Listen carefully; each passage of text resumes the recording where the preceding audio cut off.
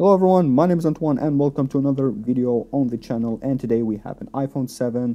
As you can see, I'm not going to show you the model. You can see from the camera that is an iPhone 7 with a Wi-Fi problem, Wi-Fi button grayed out. As you can see, you can jump to the control center and you can see that the Wi-Fi is grayed out and the Bluetooth is working, but it actually does not work. I'm going to go to settings and going to show you in the Wi-Fi. As you can see, the button Wi-Fi button is grayed out and Bluetooth is just keep surging for Bluetooth devices and it's basically not working. I'm also going to show you in the about that there is no Wi-Fi address in the phone. Let me just put my hand over here. Okay, here we go. Address of Wi-Fi NA, which is not present. And they say that this device has been already in another service and they already changed the Wi-Fi. So I don't know what the heck is going on. We are going to remove the body. We are going to remove the board from the body and see what the hell is going on with this device. So let's go. Okay, and now that we remove the board from the body, and we are going to see what the hell the other service has done. Let me just focus the camera. And here we go. This is the first side of the board. Of course, it's going to be very clean because the job is from the other side. As you can see, they already removed the NAND to unbond the Wi-Fi. The capacitor is just not there. A lot of flux, nasty work. They already removed the Wi-Fi. My guess is that they already removed the Wi-Fi because they removed the NAND to unbond it, and they already done the jumpers. A lot of flux. I'm just curious about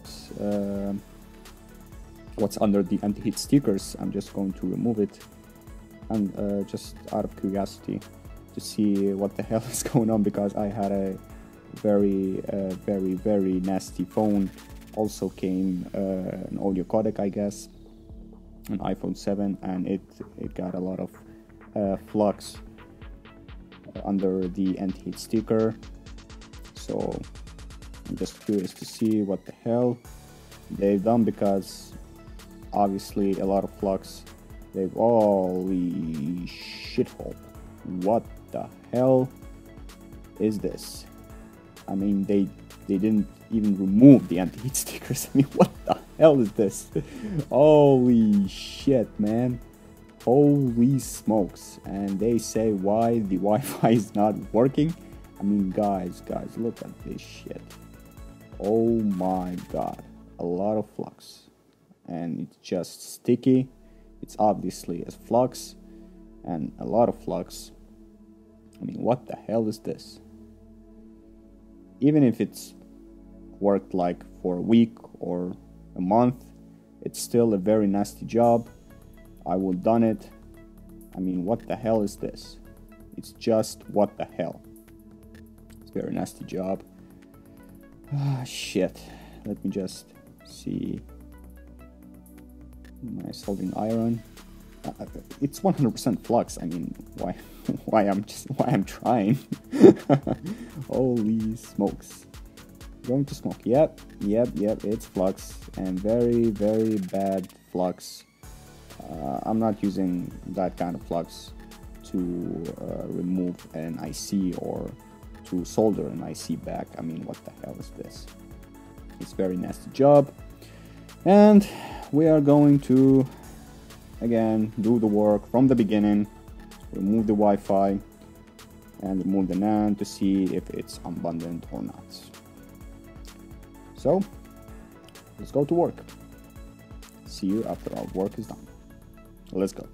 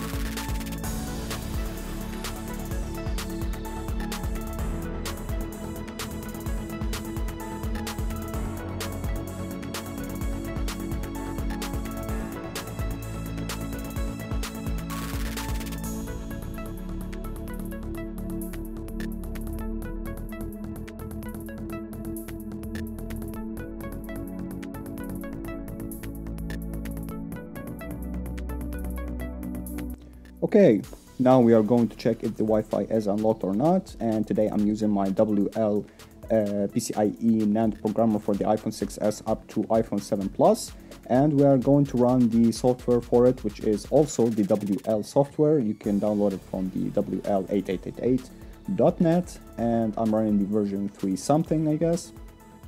And I know there has been a new method to unlock the Wi-Fi even without removing the NAND by using the DCSD cable, but it is too late. I already purchased the GCC2 dongle, which is also we are going to use it as a DCSD cable, and I'm going to show you that in the future videos without even removing the NAND. But today we are stuck with this programmer, and I'm also going to blur a couple of sensitive information, which are the serial number and the Wi-Fi and the Bluetooth, due to privacy.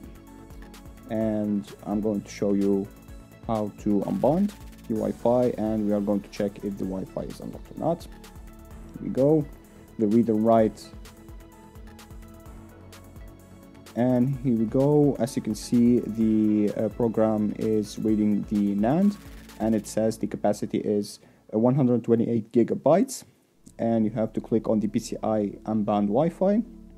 As you can see, the PCIe Wi-Fi is unlocked. Here we go, and again, query information, and we have to check again. And let me just check something. Now we are going to choose the model, the right model for our iPhone 7, which my guess is it is a Qualcomm version. Let me just check again. Okay, let's just press the PCIe again, unlocked. Okay, now we are going to choose the iPhone model, which is in my case A1660 Qualcomm version, red, but we don't have the red option, so I'm going to go with, let me guess, silver or gold. Yeah, let me go with the silver. Yeah, I'm gonna go with the silver one just to check if the Wi-Fi is unlocked. Here we go, for information, and as you can see, the Wi-Fi is unlocked, so we are good to go.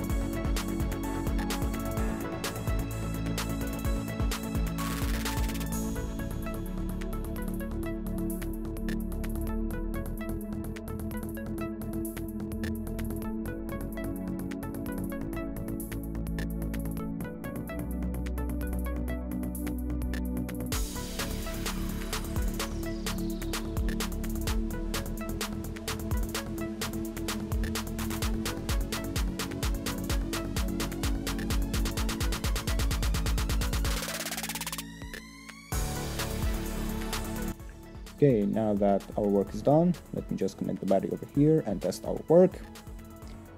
And waiting for the phone to boot up. Here we go. And I also would like to mention that I already changed the Wi-Fi, so to make sure that everything is okay, I did not make just a wheel for the Wi-Fi, so to make sure that everything will go without any problem. And here we go, pressing the home button, and as you can see, immediately shows that there is a Wi-Fi and it's connected to a Wi-Fi network, which is our Wi-Fi network. And as you can see, it is a little weak because there is no antenna Wi-Fi.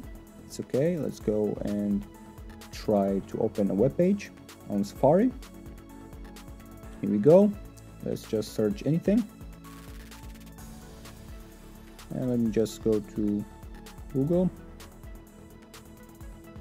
And here we go. Yep.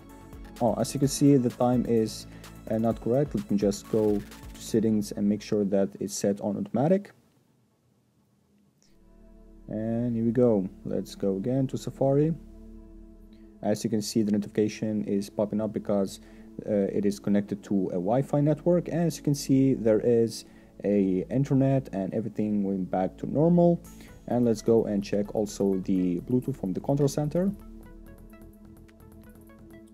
And as you can see, everything is working okay. So thanks for watching. If the video was helpful, please make sure to leave a like and subscribe to the channel for additional content in the future. And as always, stay safe and have a good day.